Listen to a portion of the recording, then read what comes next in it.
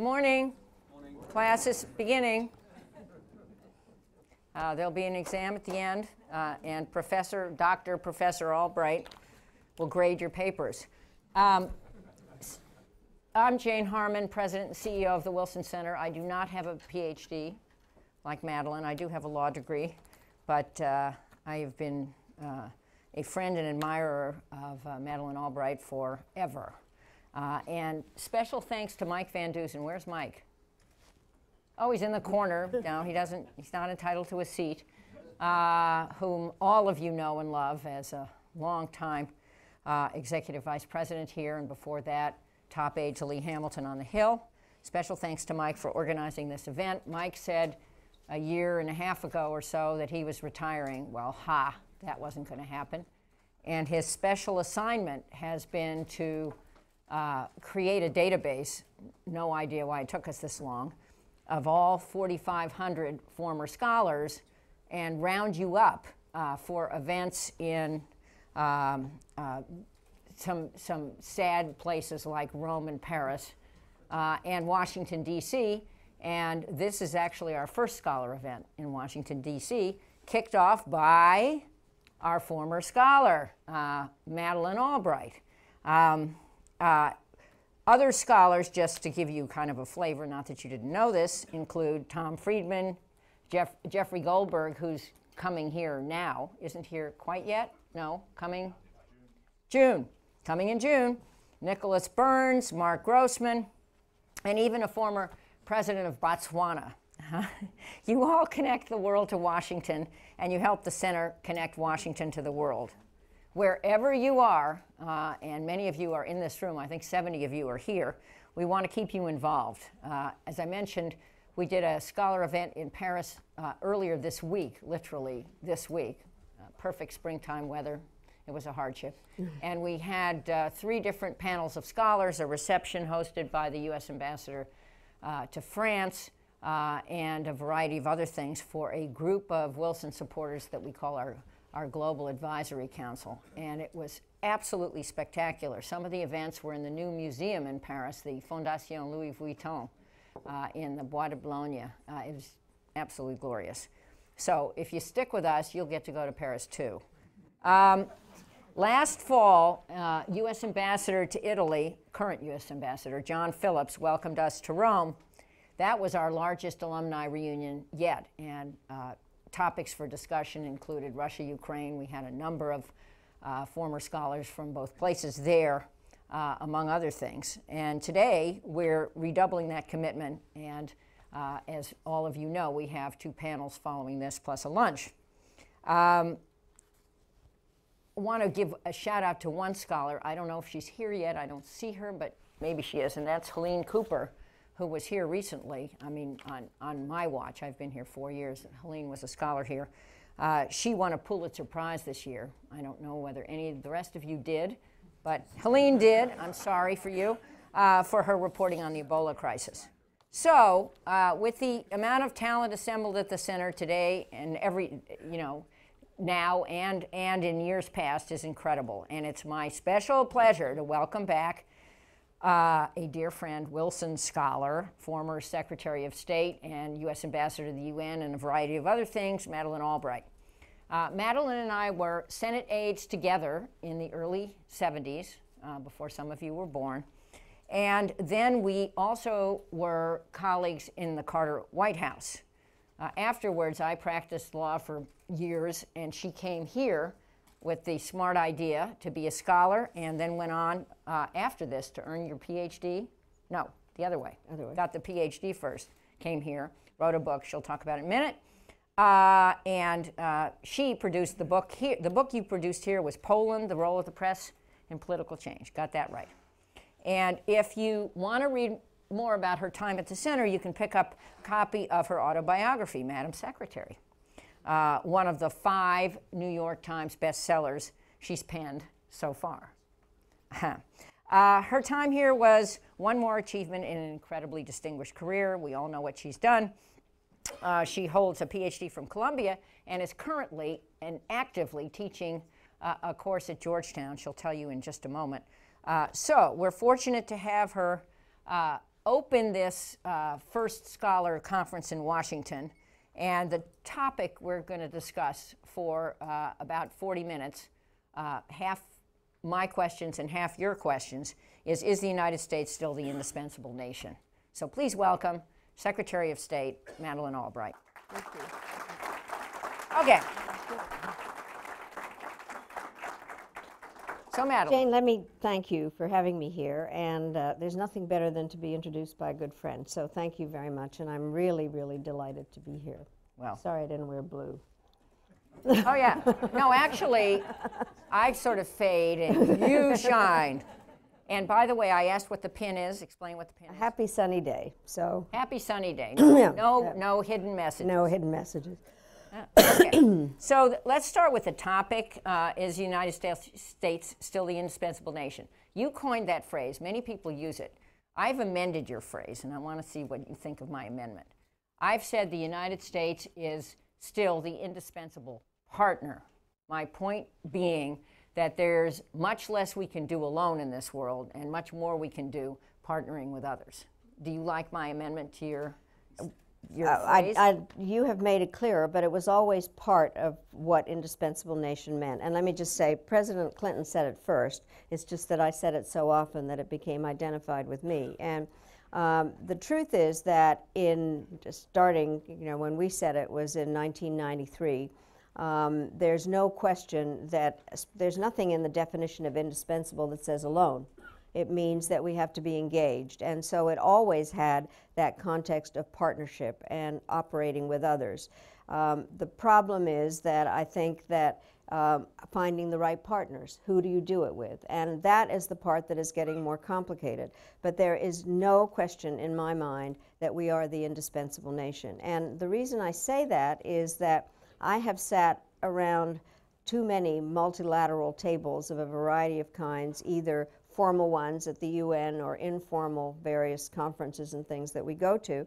And unless the United States is engaged, I have to say nothing happens. And I think that our problem is trying to figure out where we fit in.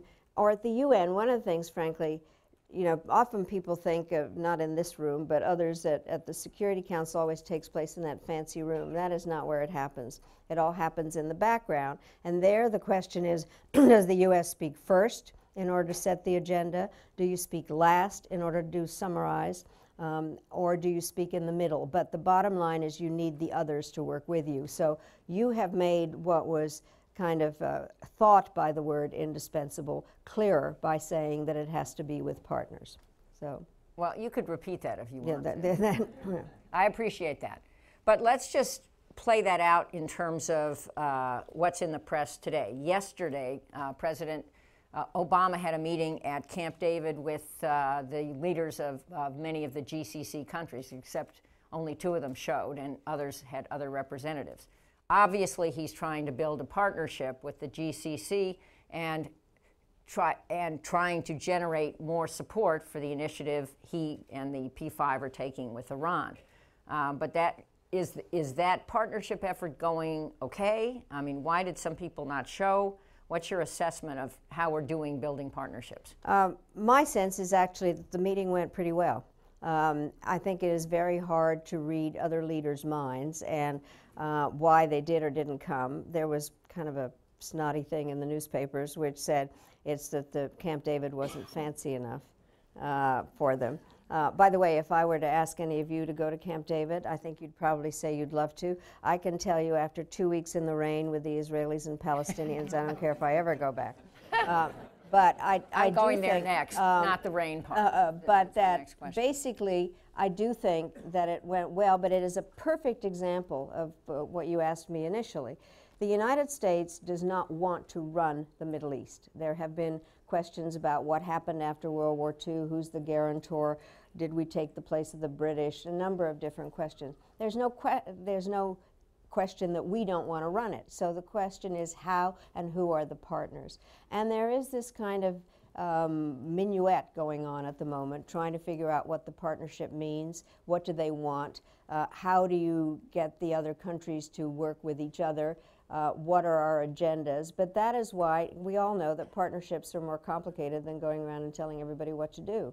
the bottom line is that I think this was a good meeting in a direction that is going to be very hard in terms of how to develop functioning partnerships to figure out whether we have a common agenda. Well, speaking of that, and I'll change the subject after this, Israel-Palestine, you mentioned it. You spent a huge amount of time on it. John Kerry spent a gigantic amount of time on it, and sort of the rap was, we wanted it more than the leaders of the two countries, or one is not a country, than the leaders of Israel and the Palestinian Authority wanted it, and so it didn't make. But many think unless that agreement comes soon, Israel will no longer be a pluralist democracy, and the Palestinians will find another way to get their state through the UN going around us. I mean, what advice do you have for both entities and for the U.S. to try to put that deal back on the table? Well, I think that it is absolutely essential to get some kind of an agreement. What is often, I do not like it when people say that everything that's going on in the Middle East is as a result of the fact that the Israelis and the Palestinians don't have an agreement.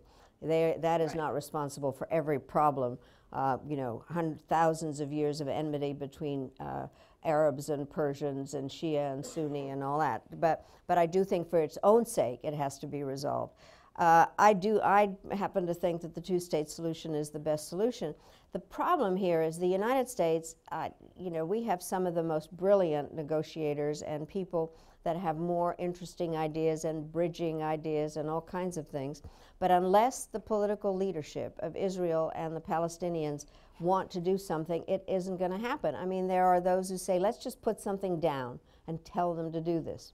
We can have the ideas, but it takes that political leadership, and I think that's the question at the moment. The Israelis have just, I gather, put together a government.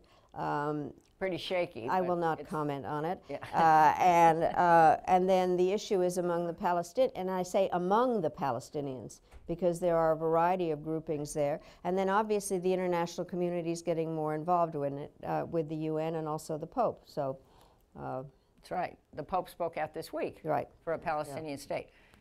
One more Middle East question, can't resist. So yesterday, to my astonishment, the House, by a vote of 400 to 25, that would be a bipartisan vote for those of you who might have missed it. Hi, Bruce. The House ratified this Iran proposal that Senators Corker, Cardin, and Tim Kaine put together that has passed the Senate, and it's going to the president for signature, and he's going to sign it. What do you think of that proposal, and what do you think of, at least, it ain't over till it's over, but the way we're proceeding with this P5+1 agreement with Iran? Well, first of all, one of the things that I always find fascinating, and you spoke about the fact that you and I both worked on the Hill and then went to an administration. I think the most interesting part about the U.S. democratic system are executive legislative relations, and in fact what it's like on foreign policy. Books have been written with the title Invitation to Struggle as to whether Article 1 or Article 2 dominates in foreign policy. There is no question that the executive branch is the one whose job it is to negotiate agreements and treaties, but treaties require votes of advice and consent on ratification. Agreements don't. And so part of it is a constitutional issue, but I do think that this is an issue that has kind of aroused so many feelings that it's not bad to have Congress they obviously have control over the sanctions process. And so I think that it's an interesting example of a compromise that should work. We don't know yet what the final agreement is going to be like. We do not. What makes it slightly more complicated is that it is a multilateral agreement, and whether certain things that we do then undermine what the other members of the P5+1 want. But I think it's a good step forward. And I would just add that I have thought for a long time, I think many here do, that Congress has abdicated its responsibility to authorize the use of military force. It still can't agree on an AUMF resolution for what we're doing in Syria and Iraq, and the old stuff has long expired. I actually voted for those authorizations 13 and 14 years ago. and they don't apply here, and Congress is AWOL. So this was, I thought, a very positive step by Congress to do something responsible. I do think, Jane, one of the things we've all seen on both sides is there's a lot of moaning and groaning by Congress of not being consulted and not being involved, and then when they are supposed to do their job, then they are AWOL on it. And so I do think this is one of those moments where there's an awful lot, oh my God, we need to be a part, and this is very legitimate, and the whole issue on War Powers Acts, and so I think that you stated correctly. Yeah, let's state it here. This is a rare success story by the United States Congress. Turning to just a couple other issues, Ukraine. You and I were there together. Madeleine led the delegation, of course she did, for the National Democratic Institute, which she chairs, and the International Republican Institute was also there during the first Ukraine election in May of last year. And among other things, we met with the presidential candidates, including Poroshenko and Tymoshenko, and we tooled around in Kyiv, and I also went to Odessa to see how the voting was going.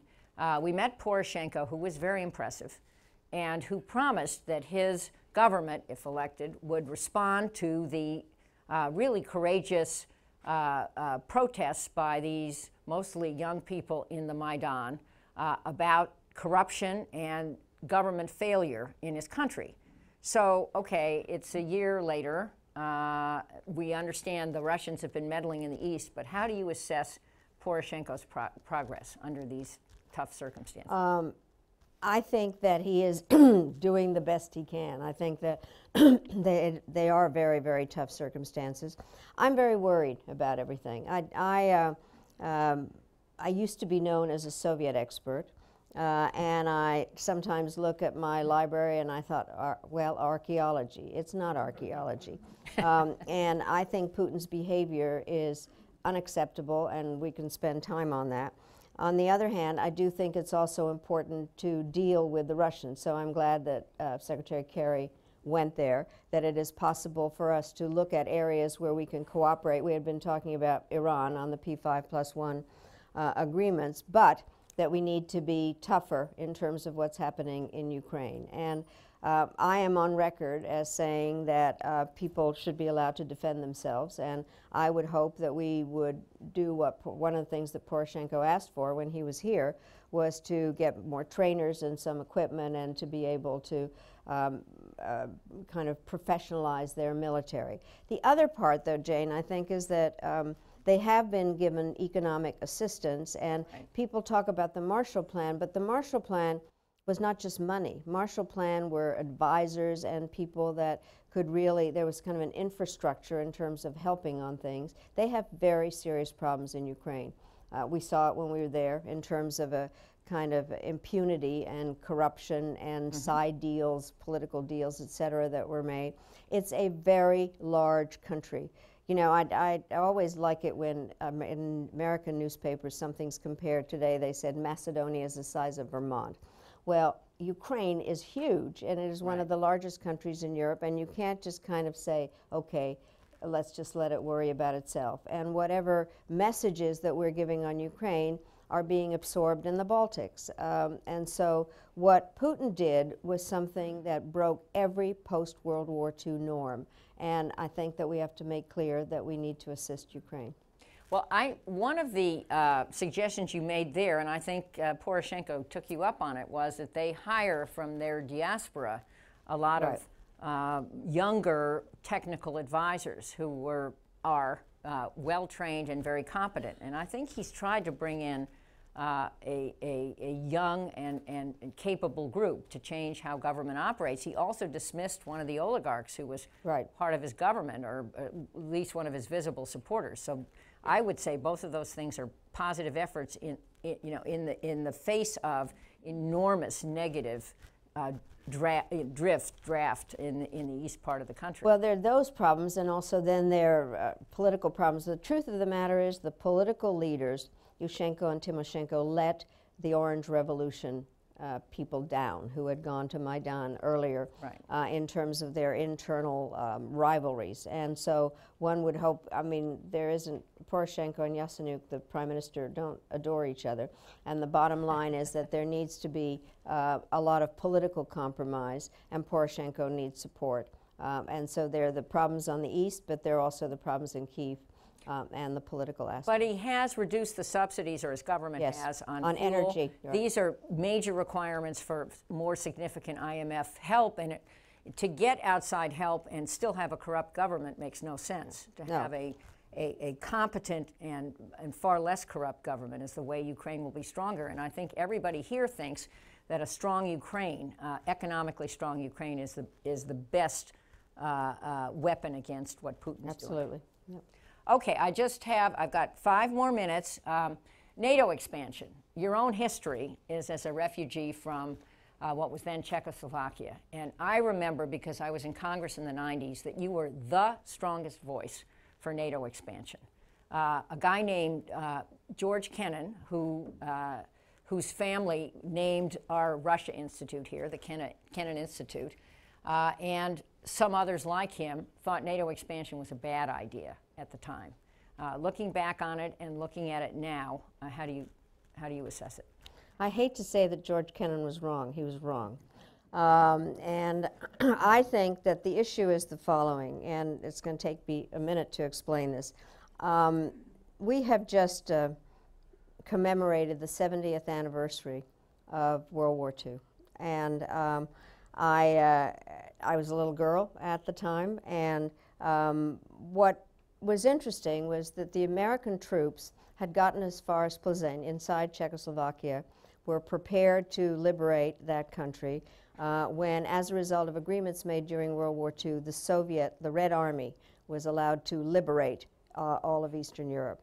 And then what happened was the Iron Curtain came down, and for 50 years people were behind it. And all of a sudden the Cold War ended, and I think that the issue was, how do you deal with complete changing in terms of which countries were where, who wanted to do what was going to be the role of Russia when the Soviet Union disintegrated. And the idea was that, and it was the first President Bush who said this, he wanted to see a Europe whole and free. He was the one that had a lot to do with the reunification of Germany and negotiated all that, and it was a process. The thought was that Europe had been artificially divided, and that countries should have the right to choose with whom they wanted to be. And initially, the Clinton administration had started with a Partnership for Peace, which was to try to have countries join in terms of, I went around with General Shalikashvili, who was chairman of the Joint Chiefs at the time, to kind of say that NATO is not a kind of charitable operation. You have to support it. You have to be ready to be a part of it. It was the most powerful military alliance in the history of the world, and one had to be willing to contribute to it. And there were countries that NATO thought was ready to join. I personally went to talk to Yeltsin about this, and I said, this is not against you. And at some point, you can become members if you want to be. The problem that we're having has nothing to do with the expansion of NATO. The problem that we're having is the fact that the Russians are going through an identity crisis. And what happened was in 1991, after I'd finished here, I had gone I was teaching at Georgetown at the time, and then also heading the Center for National Policy, and did a survey across all of Europe, and had focus groups and all kinds of things with Andy Kohut, whom I think a lot of people know now.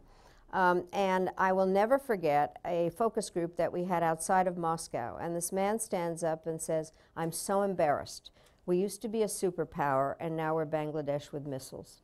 And so what has happened is the Russians... This is about Russia. About Russia. Not us. No. And so what they... No, because... you left it unclear. That English is not my native tongue. So, but I think... She does pretty darn well, doesn't she? But I really do think that the question is then, Putin has plugged into that identity crisis, and he, I think, needs enemies. And so he has decided that NATO and all the things that are not really his enemies are. But I think that NATO expansion was the right thing to do. I think the problem now is how NATO operates, whether people actually pay what they're supposed to. And it goes back to the initial question, is we need partners, and NATO partners have to pony up and really be part of it. Well, I'm remembering in recent years you headed a task force, did you not, on sort of a refreshed look at NATO and the roles of NATO? What did you recommend? Well, let me just say, what is interesting, and this is something that I am talking about more and more, I think we generally have to question our assumptions about everything, you know, because we are, I think, in one of the most fluid, chaotic periods. You know, we're trying to figure out what the best word for what's going on now. I just say flat out, the world is a mess, which is a diplomatic term of art. But what had happened was we were celebrating— translated from Czech. The 60th anniversary of NATO, and the new Secretary General Rasmussen had been named. And the heads of state, when they were meeting in Strasbourg-Kiel, decided that there ought to be a group of experts to advise the new Secretary General. So each country named an expert, and I was named by the US. And then Rasmussen decided to make the group of experts 12, automatically irritating 16 countries, and then asked me to chair it. But the issue was, and this is where the assumptions, we thought that what we needed to be looking at more and more were out-of-area mandates for NATO, because who thought that there was going to all of a sudden be any military action in Europe, and that there would be a threat to NATO countries like the Baltics.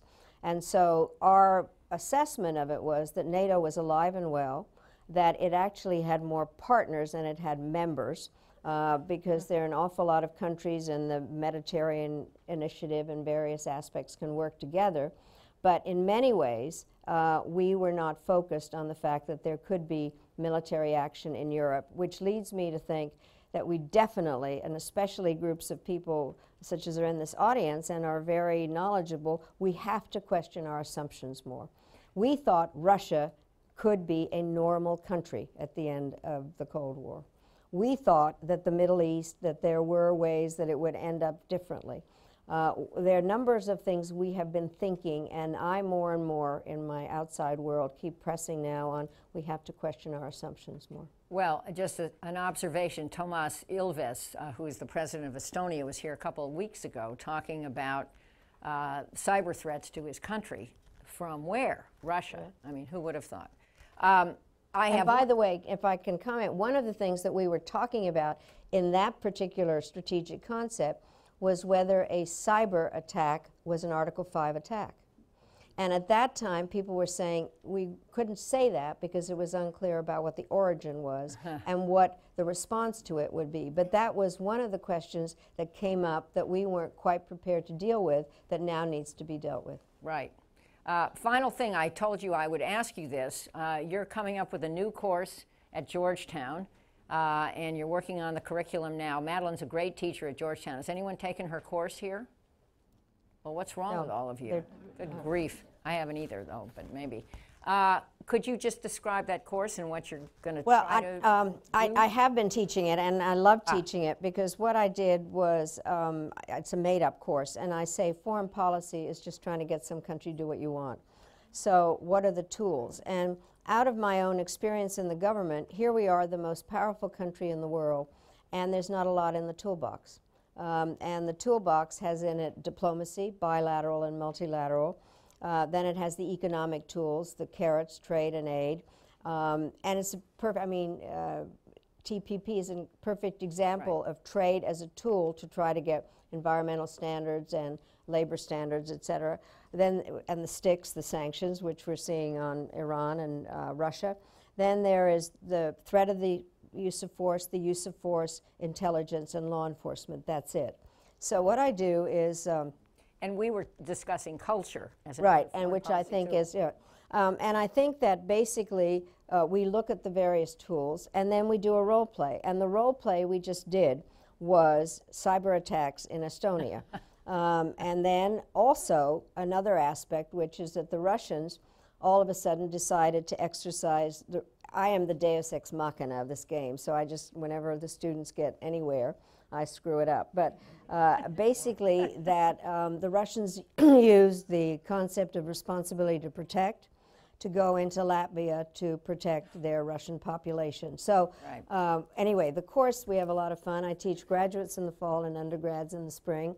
But the toolbox, I think, is an interesting concept in that you think that they're immeasurable tools, and then how the tools interact with each other. So. Great. Well, I've just spotted Helene. Hi, Helene. Did you hear my shout out? Were you here? I gave you a shout out for your Pulitzer. Thank you. All right.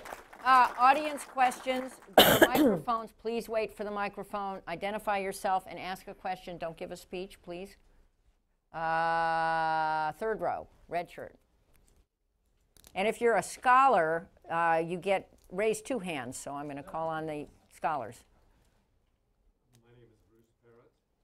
I think that mic is not on. I don't understand why we... They never are. Is there some rule that mics are never on? My name is Bruce Parrott. I teach Still not on. Johns Hopkins School of Advanced International Studies. Okay. And I was a fellow here, or a scholar, in 2011. My question has to do with the role of scholarship and scholarly research in American foreign relations. How would you appraise the contributions of scholarship to past American foreign policy, and what kind of contribution do you think it is making and should make? I'm very glad you asked that, because this is one of my pet rocks, is I think there is an incredible amount of scholarship that is out there that is not properly integrated into policy making. And part of it is that there's a completely different language going on. I have been both in the government and in academia. And my perfect example of something that happened, actually this was during the Soviet invasion of Afghanistan, when I was in the Carter White House at the time, tried to bring a number of scholars in to try to explain, what was going on, what were the history, generally, and also to try to explain what the Soviet Union was up to. And it was like this. The scholars were talking on one level, and the practitioners were doing something else. I then found, because I keep going back and forth, when I I started teaching at Georgetown in the 80s, and again, you could see a disconnect. When I was in the government, because I loved academics, what I used to do was to try to have, I called them no-fault dinners, where I brought academics in, and the no-fault had nothing to do with what academics might say, but I didn't want people to interpret, according to what questions I was asking, what direction we were going in. Because in the government, you just read each other's memos. Nobody even reads foreign affairs articles. I mean, you're just reading each other. And so there needs to be, I have an endowed chair in the practice of diplomacy now, in an attempt to try to bring this together, which is this course that I just described tries to do, but there is not enough of it. And I think part of it is a disconnect. I do think sometimes, I hate to say this because I took an awful lot of theory courses, it doesn't work. And I think that there need to be kind of more connection in terms of what is needed. I also do know that, and I'm so glad you asked this, there needs to be more connection between think tanks and what is going on the Hill.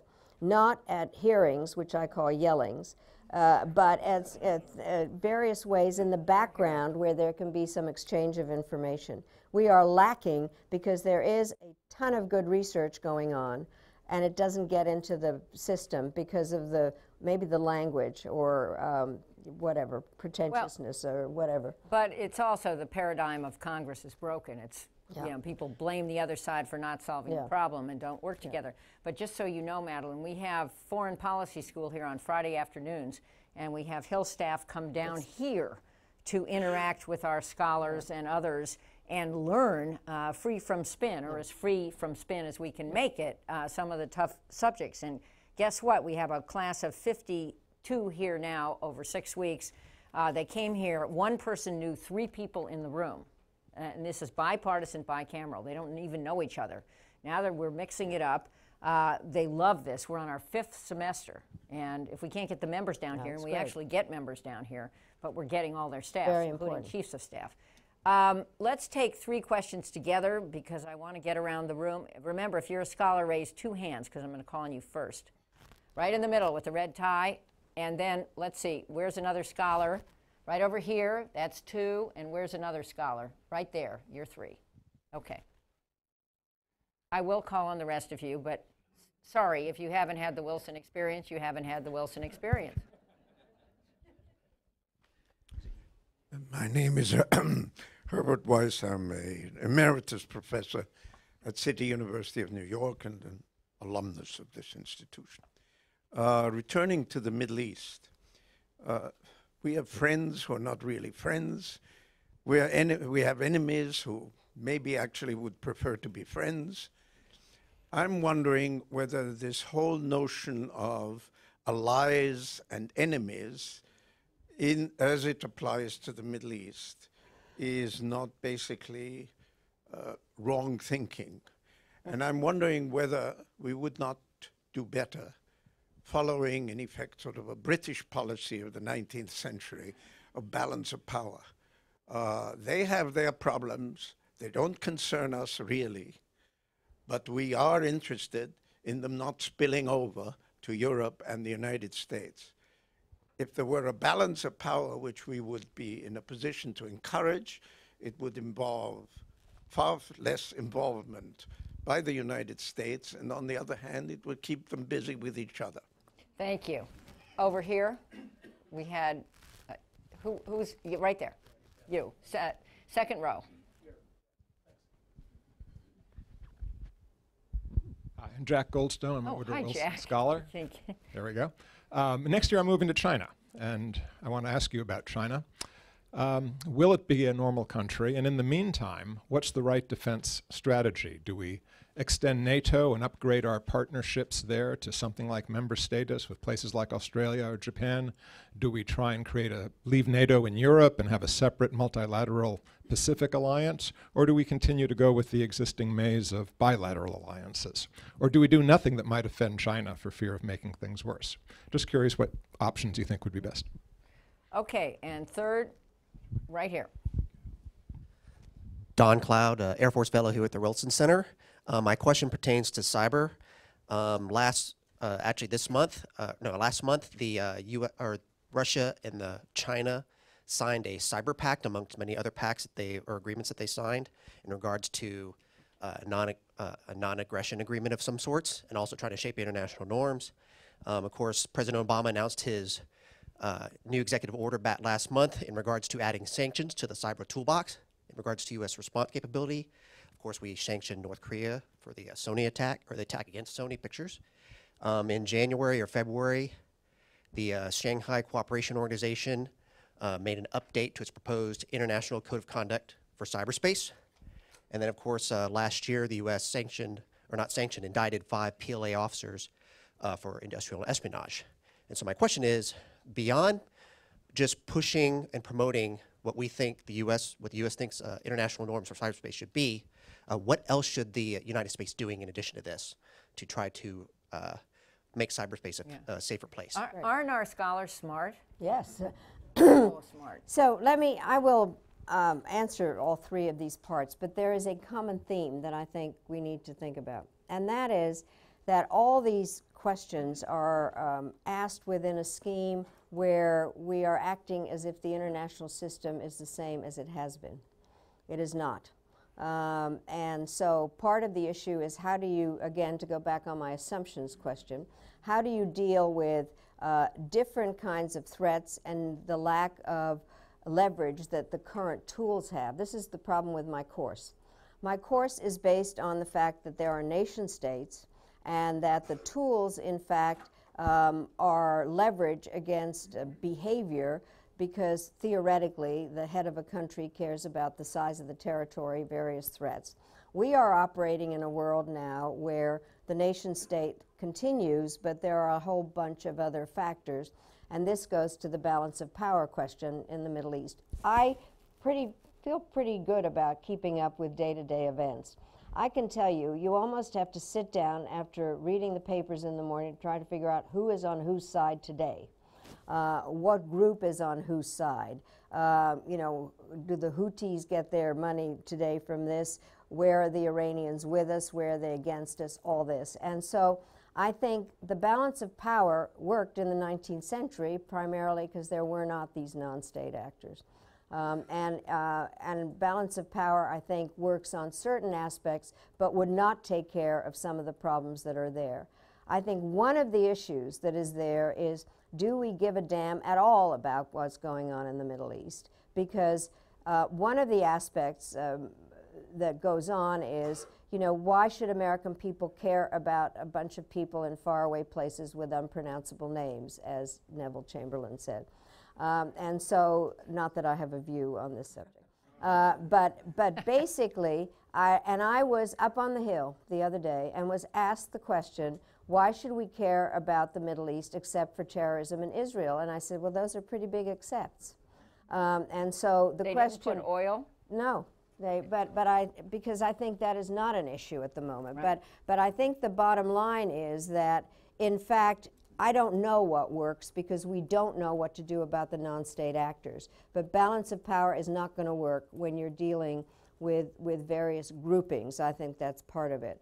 I think also, and I'll get to China in a minute, but on cyber also, I think brand new tool that we don't quite know how to get at, and whether, I mean, theoretically the Chinese government controls the PLA, but the bottom line is, you know, who are the hackers, who are doing things, who are the non-state actors in that, what are the methodologies they're using, and I think that there really is a question about, there's a new cyber strategy that Ash Carter just put out, and the U.S. government is trying to deal with it, not just on cyber mil.mil and .gov, but also .com and various parts of it, and trying to sort that out.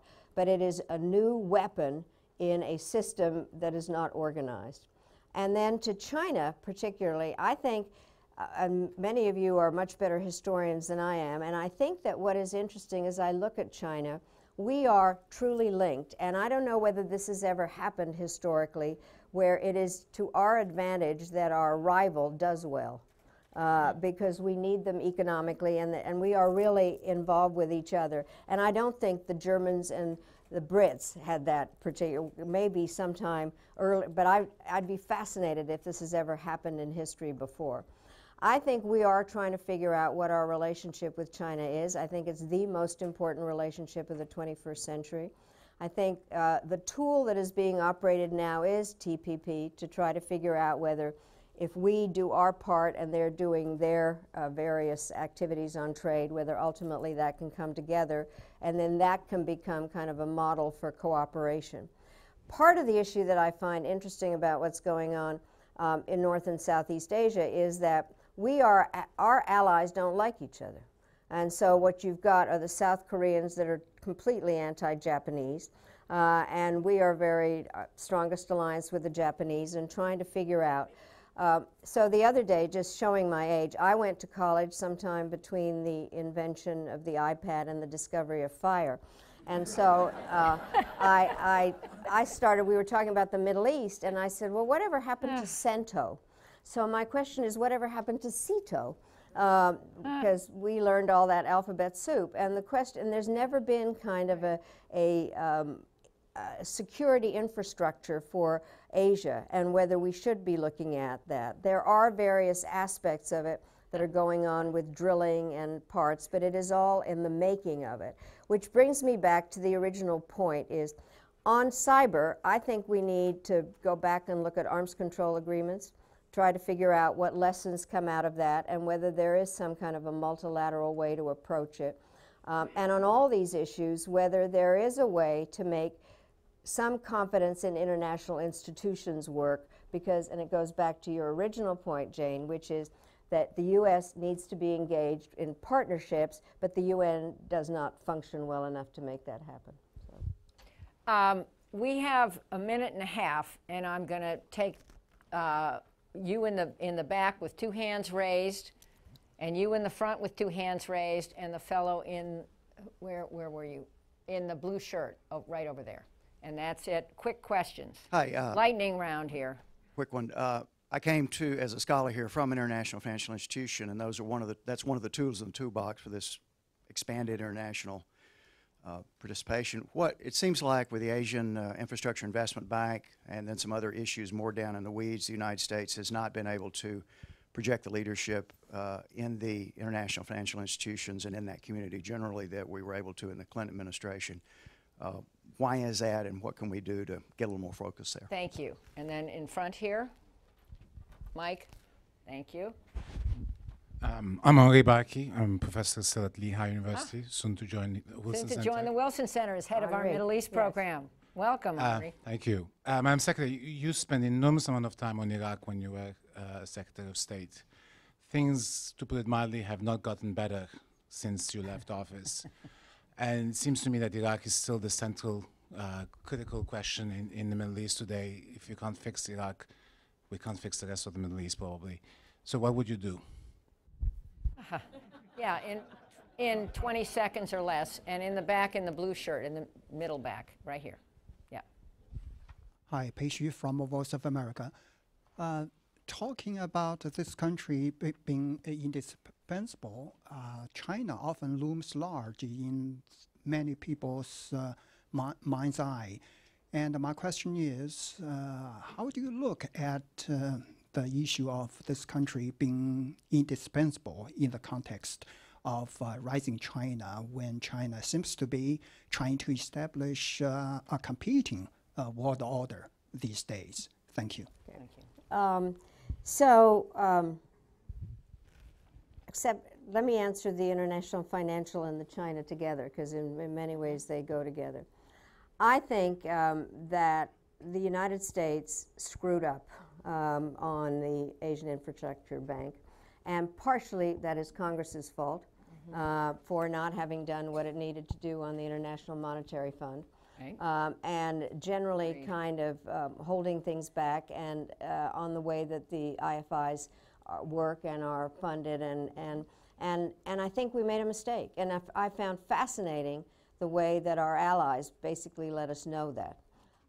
It is also an example of what could be done with China. I think, as I said earlier, I think the Chinese relationship is a complicated one because we have a lot that we have in common that we want to do together. But there is competitiveness. What is true given politics both here and in China, there are those who have a stake in making sure that the military budget goes up. And so I think there really is kind of a sense of threat and, are we containing China or is China pushing out? China is definitely pushing out in a variety of different ways, and the question is how to react to it. And so what we have to be nimble about is to try to figure out what are the issues that we can cooperate on and what we have to compete on. But I go back to saying, and I think this needs to be examined more, we need each other, and trying to figure out how being, again, indispensable does not mean alone. And the system, what is going on in the world is so complicated that it needs to have the partnership of major countries. And so I see the U.S.-Chinese relationship as one which is codependent of trying to solve problems together while recognizing the politics of what is going on. Iraq. If I were Jeb Bush, I would have known how to answer that question. I have believed that Iraq is the biggest disaster in American history. It has ruined America's reputation, or damaged it, because our reputation can be reversed quickly, and has been in many ways. I am chairman of the board of the National Democratic Institute. What it did was militarize democracy and make it very hard. And I think it has put us in a very bad position in the Middle East on all the issues that we've discussed. I think that there are slow movement that is improving in terms of trying to get more inclusive government, trying to figure out whether there is such a way. The United States is based on a federal system, whether there is some way to try to figure out how the various parts of Iraq can be brought together, and how the ground, that we don't have to do everything. I think the real problem is what has happened in terms of the balance of the Middle East. And the fact that Iraq is not a balance to Iran or among the different other issues. But Henri, I don't know. I mean, when you're here, we need to, I think that this is a question. What I remember, I have worked for every losing Democratic presidential candidate. And when Michael Dukakis, if you remember him, was running, one of the things that he kept saying was just think how cynical the P5 are. All members of the P5 have contributed troops to both sides of the Iran-Iraq war. And I think that we never fully understood all the balancing aspects of it. Right. And I think that going into Iraq, God knows why, has kind of disturbed all of it, and we haven't put it back together. And I think it's going to need an awful lot of thinking from, to go back to Bruce's question, of scholars and practitioners doing stuff together. Right. I really do think. And because I don't think there is a good answer at the moment. And then all the questions that we had on the Middle East, starting with you, Jane, in terms of, Right. I don't think we have answers, which leads me back to, which I'll leave people with, I think we are in an entirely different kind of period. And I stole this statement from somebody, so I can't remember who, so I can't credit it exactly, but it works perfectly for what's going on. People are talking to their governments on 21st century technology. Governments hear them on 20th century technology and are providing 19th century responses. So there is no faith in institutions, whether they are national or international. And I think we have a responsibility to go back and question assumptions and try to figure out what the system is that has non-state actors in it that keep changing their loyalties, and where religion and culture and proximity and cyber and all kinds of new things are taking place. And so those of us that have been at this at a long time have to kind of get our brains around all that. Well, Madam Secretary, that was absolutely brilliant. And on behalf of all the scholars and program directors and supporters of the Wilson Center, thank you for opening this day. Thank you very much.